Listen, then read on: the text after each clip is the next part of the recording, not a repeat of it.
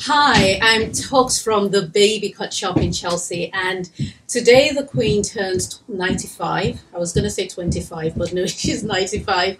And I've been having some thoughts about the seasons of a woman's life because she, as you know, lost her husband very recently. They were married for 73 years, and now she finds herself in yet another season. And it would appear that women go through multiple seasons and it never ends. But what's even interesting is that just going from one season to the next does not mean we're letting go of the previous. So it ends up looking like we're living our lives in layers. You're a daughter first, and then at some point you find yourself as a woman. And then you find yourself someone's partner. And if you want a family, then you become a mother. And then you become a grandma. And while you're going through all of these different stages of life, you hold on to the previous one at the same time. And it can get a bit overwhelming. I thought I'll share some thoughts on how to handle overwhelm because it's a real thing.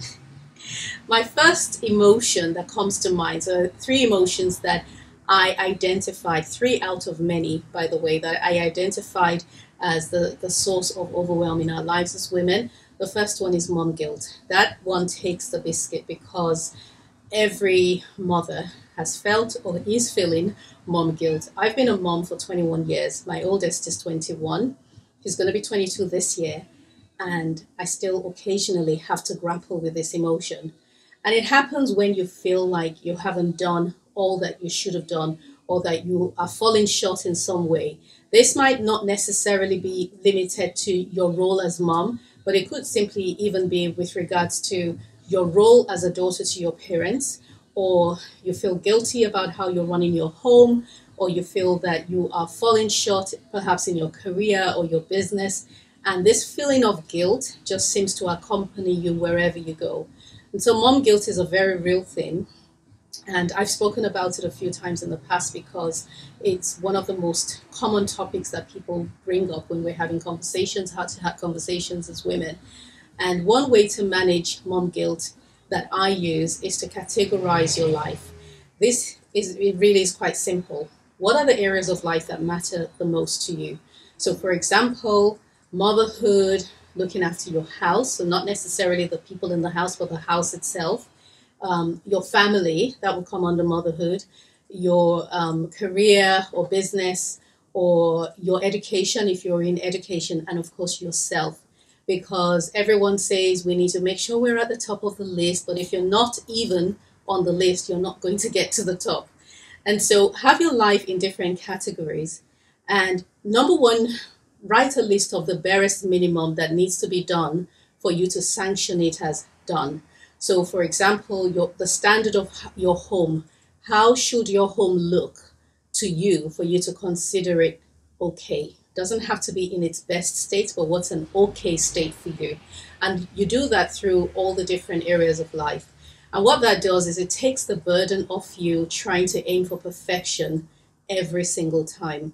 The other thing to do is begin to recognize as you go through the day, start to recognize when you are blessing these areas. And I call it blessing because it's a nicer term to use than cleaning or picking up after or cooking for your family. So every time you hug your little one, you're blessing your family. Every time you pick up a toy, a stray toy from the floor and put it where it should be, you're blessing your house. And so it's really about recognizing just how much work you're doing in these areas to stop you feeling guilty or feeling inadequate. Second emotion that we tend to feel as women is frustration. And frustration has got many causes or many sources. One of them is stress. When we're stressed, we feel frustrated. Another reason we feel frustrated is when our inside doesn't match the outside. So what we desire inside us is the opposite of what's happening around us. I might desire or expect to walk into a spotless kitchen when I get home tonight. But when I get there, it might be the complete opposite. And that could cause a feeling of irritability or frustration. And the way to manage frustration is to have realistic expectations. The day that I read a book called Bringing Up Boys was a day I'll never forget.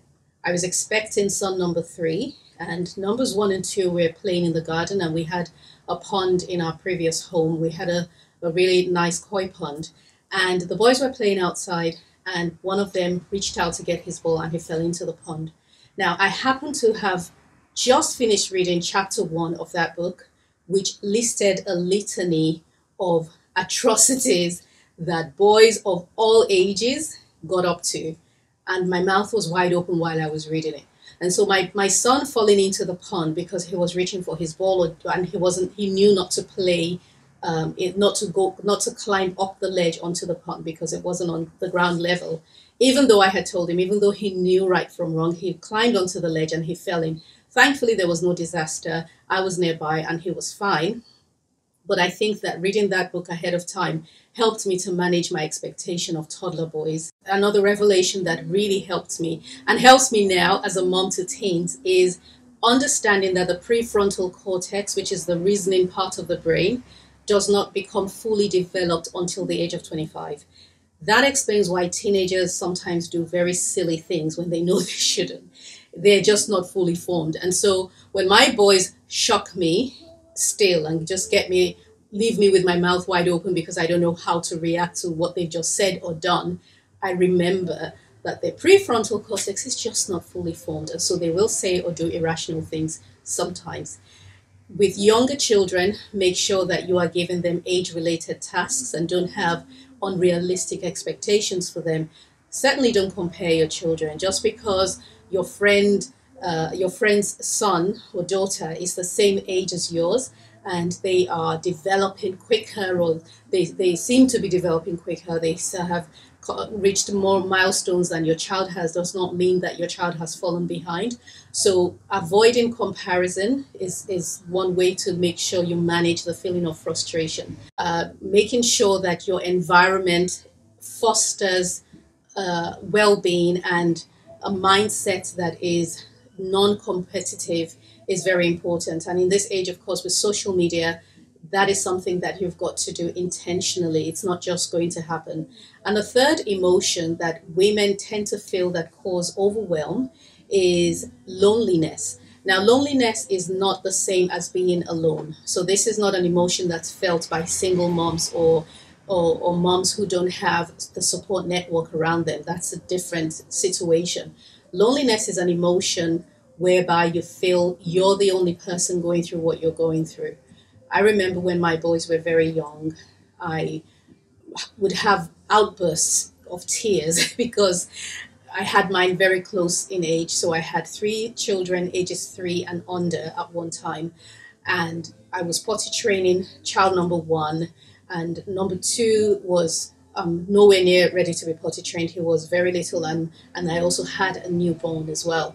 And dealing with all 3 of them and changing so many nappies, I found it lonely because I thought even my husband wouldn't understand what this feels like to have your head stuck in nappies all day long. I was a stay-at-home mom as well. And so loneliness is that feeling that no one else is going through what I'm going through and no one understands what I'm going through. And the way around this is really, so speak to your midwife or your doula or just somebody who has formed a part of your support network and let them know exactly how you're feeling. It's not going to be strange to them. Moms who are experienced are also such good helps because we're always ready and willing to share our experiences. Just don't overdo it because you might get overwhelmed by too many opinions as well. If you're watching YouTube videos or Instagram videos that represent or that show women who appear to be perfect as moms or as women, you will no doubt compare yourself to them and then feel like you're falling short all the time.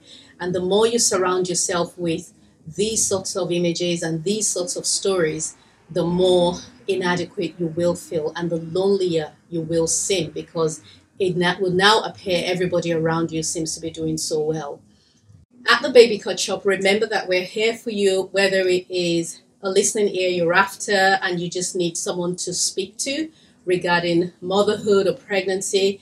Give us a call, send us a DM, or visit us in store at 408 Kings Road. And of course, we also supply the most beautiful furniture in the world, and we design stunning nurseries. Talk to you soon.